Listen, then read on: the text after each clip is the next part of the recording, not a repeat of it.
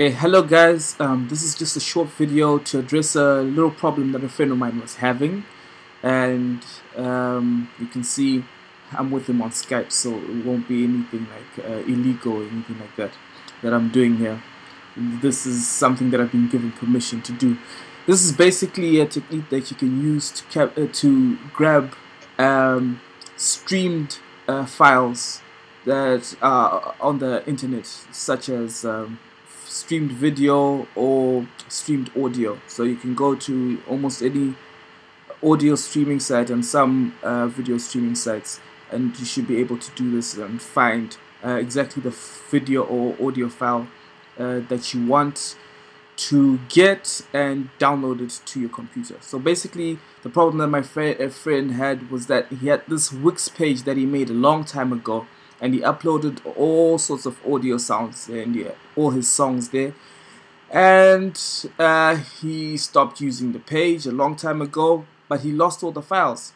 Luckily, in a way, he had a backup of all his files, but he can't figure out a way to download them. So right now I'm using Google Chrome. I'm on a Mac. This should work. Chrome on Windows 2. And basically what you do if you want to capture the audio, you just need to do something simple. You need to go to the developer tools. So there are two ways you can do that. First of all, you can go to View, Developer, and choose Developer Tools, or as you can see here, it's Alt Command I. So I'm just going to use the short key, because on Windows I think that would be Alt Control I. Right, so I hit the key and you see it opens this up. So usually what you will see when you first do that is this. You just see a whole bunch of code. But what you want to do is you want to change to the network tab over here where it says network. Basically you don't have to change to the network tab straight away, but what's most important is you open this and then you refresh your page. So we're going to do that right now. We're going to reload the page. Don't reload, but we want to reload it. So reload the page, and then you see all this stuff coming through. So basically what all this stuff is are the files that are being downloaded to construct whatever site. You see they're like XML files and Swift files and all sorts of things, because it's a Flash page. So got a lot of Swift stuff coming down. So once it's finished downloading and rendering out the page, and this is no longer an X to indicate that you can stop the rendering of the page, and now it's a reload button, that means it's complete. You now have access to seeing what's going to be downloaded to the computer. So what you do is you go to My Files, Music, because he wants to download some of his audio files, right? And we're going to try and capture this audio file called Turn It. So what I'm going to do here is I'm going to click on Turn It, but I'm going to be keeping my eyes focused on what's happening down in the developer tool area. So I click, and then you can see some new stuff has come through, and right here you see some long file name .mp3. This is the audio file. So I think what's supposed to happen here is that once you've created this little audio module, then you can press play, and this is just preparing that you can actually listen to the audio. But what I'm going to do is I'm going to right click, and I'm going to open the link in a new tab. And once I've done that, I've got the audio coming straight down to the computer. Right? I'm downloading it straight, because that's what streaming is. It's basically just downloads to your computer, and then your computer reproduces the file in the format that it should be, in this case audio, so it uses the audio drivers to generate the sound.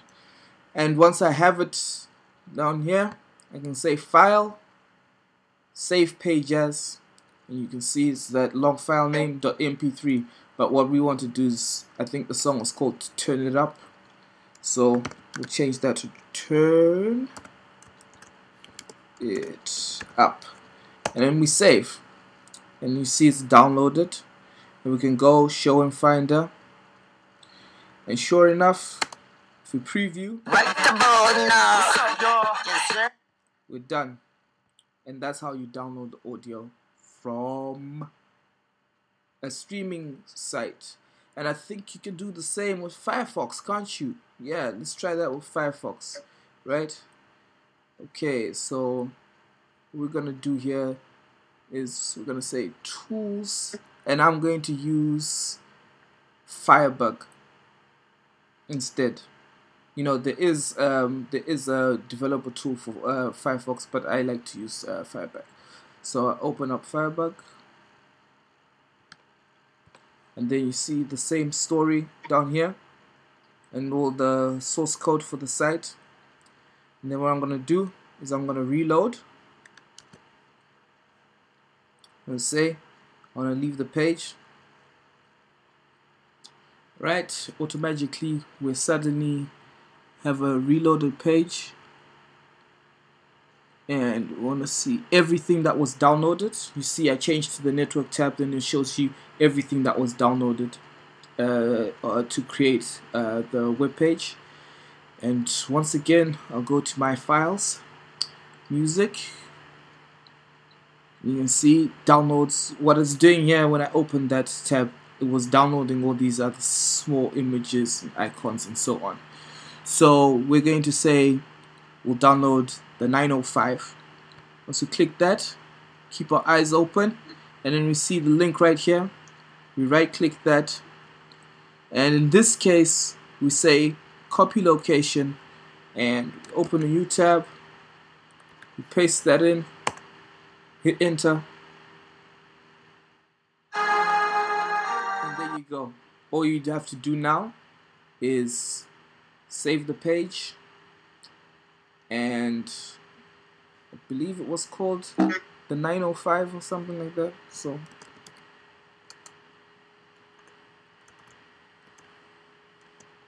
and .mp3, you hit save. There you go. Show that in Finder.